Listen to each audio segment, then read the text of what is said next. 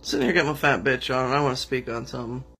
I've seen a lot of creators of color that I respect on this app saying I cannot watch another piece of footage of another person of color being murdered by the police. I don't blame them. That's PTSD. I've also had a lot of white people coming to me saying, what can I do? What can we possibly do to make this stop?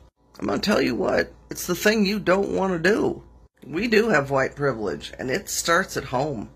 That means you speak out, and it's starting with your own family. The people at your church, the people at your school, basically the people in your life. You may lose friends and family, but that's really just the trash taking itself out. Use your voice and speak out against racism to other white people. If you don't start doing this, it's just going to keep happening. Silence is complicity.